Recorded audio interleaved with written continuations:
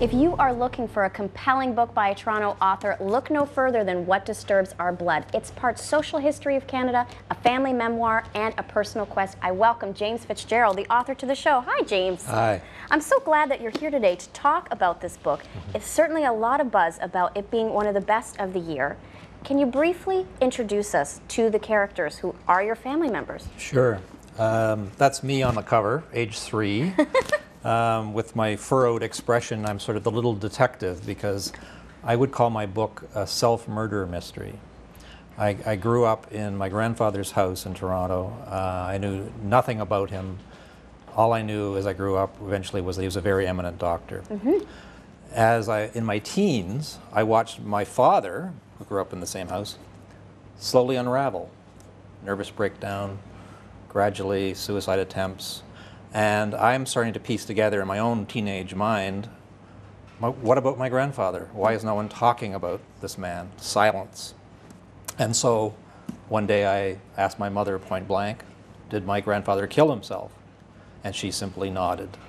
And there was no other information. That was the end of the story at that moment. At that point, so my 20s and 30s. And then it kind of haunted me, this story. I'm the eldest son of an eldest son of an eldest son. And so I'm thinking, uh-oh.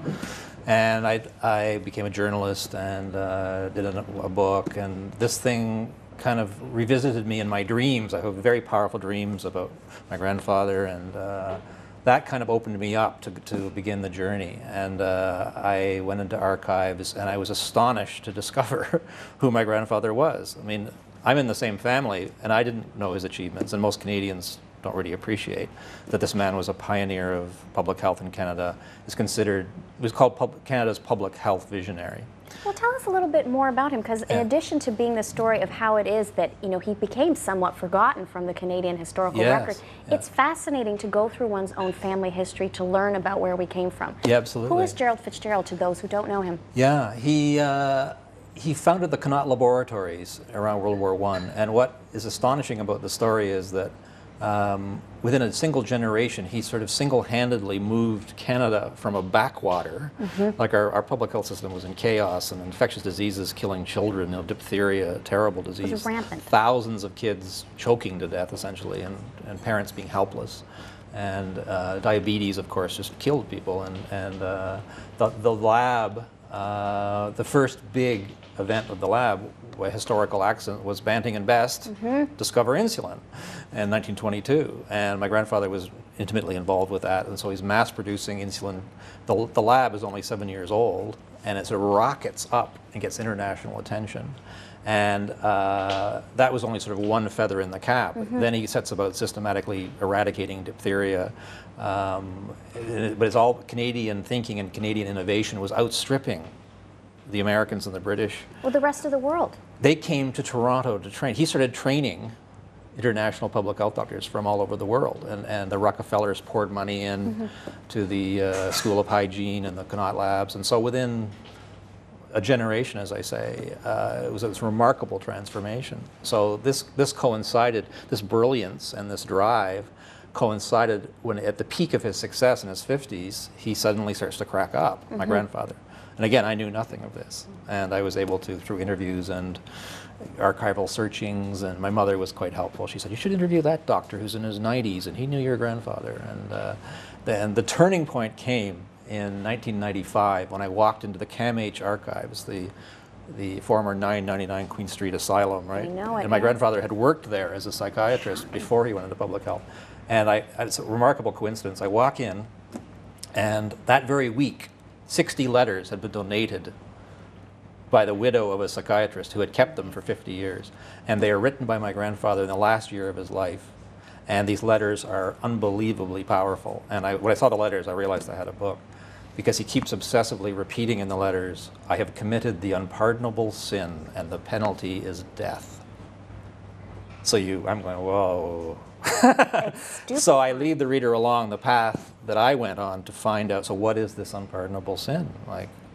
And why would he destroy himself? A man who had the world by the tail, all this international reputation, love of his peers, remarkable man, sense of humor, so I'm not going to tell you what happened. No, don't spoil spoil it for those who are already literally on the edge of their seat, myself included.